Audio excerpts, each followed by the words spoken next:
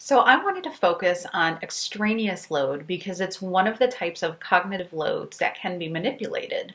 And specifically the effect that I wanted to explore was the split attention effect. And that happens when the information that you're trying to convey comes from multiple sources, and rather than presented in a cohesive way, we instead keep those sources separate, forcing the learner to waste their cognitive resources by locating that information or attempting to understand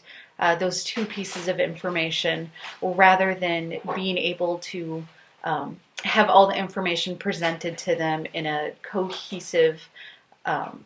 format in front of them. So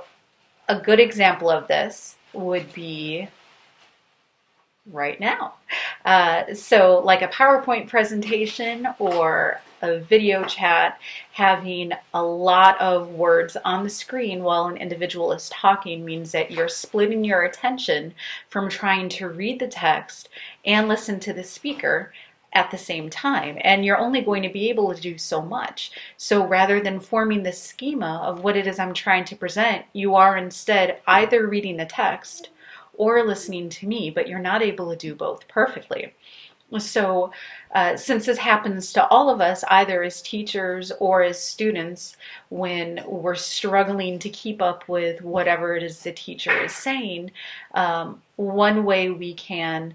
mitigate the split attention effect is either by integrating information into one cohesive unit, such as combining pictures and text, or to use text sparingly or use smaller chunks of information to convey.